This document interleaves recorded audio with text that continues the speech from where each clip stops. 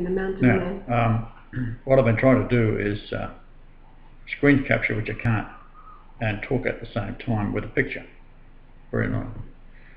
And now we're just trying on Ash's computer, and she's having trouble. She can capture with sound and can't on the screen capture, on the smart screen. On the smart screen. The other Dell computer I've got, it converts it to a strange file and takes a bit of fooling around to get it open. So what I was talking about was how America, you don't have to go to arms for a civil war. You don't need weapons. The greatest weapon you've got is in your backyard, and that is to not deal ever again with the corporate world. They're out of business. They're all Jews. Paid for by your money that they've printed, which they pay back to themselves after printing the money out of nothing. And therefore, when they need money, they just buy a company, and that's it. It's all fraudulently taken. Well, so tell them what you own, they take from you. All right, so we got one politician in America who stood up and condemned every word I've said about the Jews and supporting Israel and so forth. The churches are all condemned, of course, because they know I'm here and not even discussing it amongst themselves, but they're all Freemason Bibles. So they're out of business. Don't throw it out, of course, keep it. I'll give you some amendments now. The fracking, if any of you farmers out there have put in septic tanks, you know the septic field you put out for the sewage. What you do is you put the same field out all over your property. Run the pipes back to a central point, and all that gas is coming up through there to protect your house from blowing up. And you do this declared under martial law, and the kingdom of God has come to the earth, and they hang a sign on your gate, Brian Leonard Marshall, kingdom of God. That's your paradise, sport. So you then collect the gas, and you can then generate electricity from it by an old car, an old truck. You take the gas mixture and place it straight into the carburetor and set it at 2,000 revs, and you've got power coming off your axle, or you've got power coming off the generators or the alternators that you can get specially made and installed in a big array at the front of the vehicle with the top off.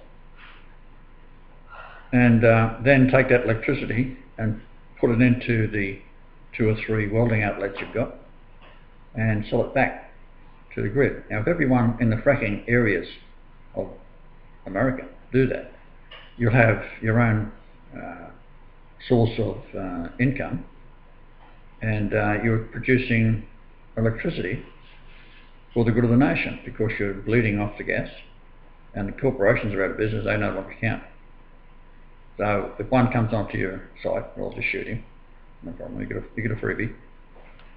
And this is civil war God's way.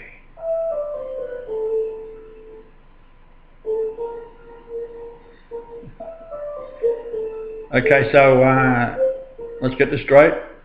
My father drove an old truck, had solid rubber tyres, delivering wool to the wars for the war effort. And he was in a protected industry, so he couldn't go away. Therefore, that got me in.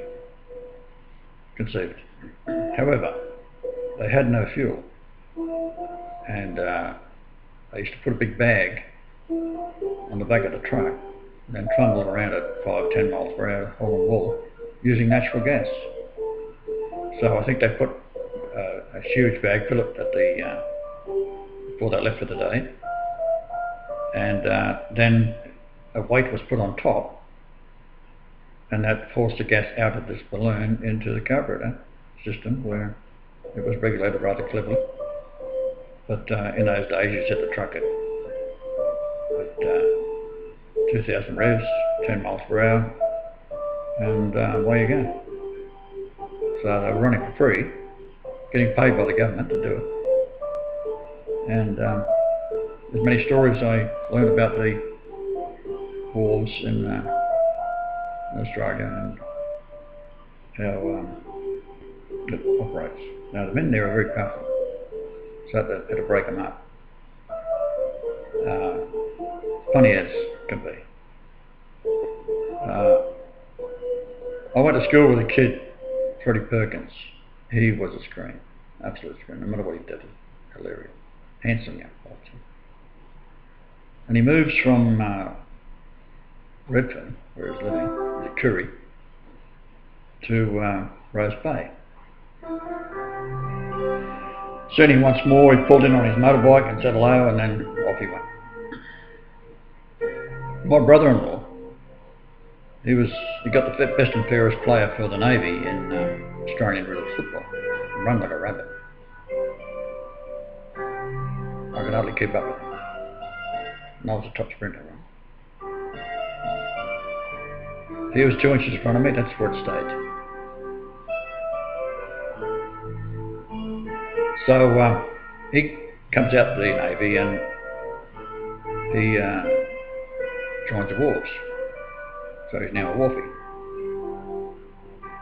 I come back from Canada and he says to me, "You've got to come down to Wharves and meet my mate Fred. He's the funniest man in the world." So he's on and on. Finally I did so, and we go down, we're in the pub, because all the men, they come out, work on the wharves for an hour, go across the pub, get pissed, go back to work again. Lunch break, right over the pub again. And it was just how it was funny. But these men worked efficiently even though they were drunk. Worked slow. So the pub is jammed full of wharfies. And I walk in with my brother-in-law, Ian. And up the end of the bar, everyone's screaming and laughter, and there's Freddie Perkins, my mate I went to school with. Shortly after that, my brother-in-law was at work and he died. And 3 days after, he appeared to my sister in the bedroom. And she said that he still had the stubble that had grown over the 3-day period he'd been away. And he said, "I'm sorry, love, I had to go." And give her a kiss, and that was it. He walked out the room, I was gone. She said she didn't want to see me anymore. That made it a complete slam dunk. Everyone in the family rejected me. So I'm smiling from ear to ear, but it's sad because I wanted to see my sister.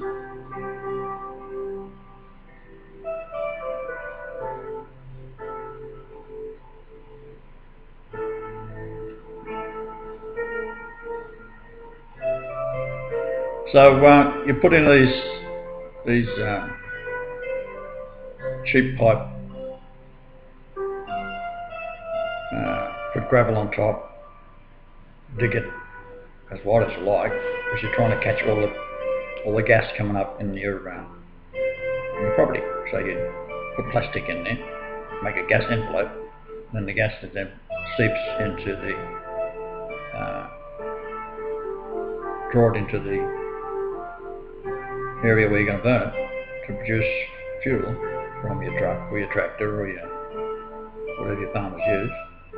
You actually come up with something. Some of you are quite smart in a sort of dumb sort of way. And now that'll generate all electricity in the world for you. You get these magnetic motors now, but you don't really need them. Because you can run your cars on the same gas.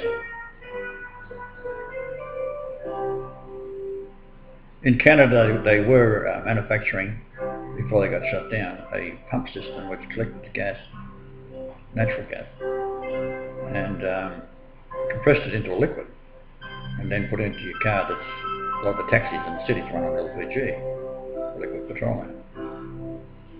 So you can do that too, and it's clean.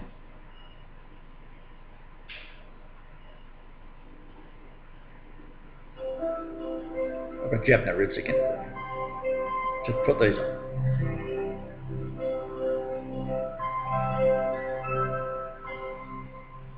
There's 96 years old, this old girl.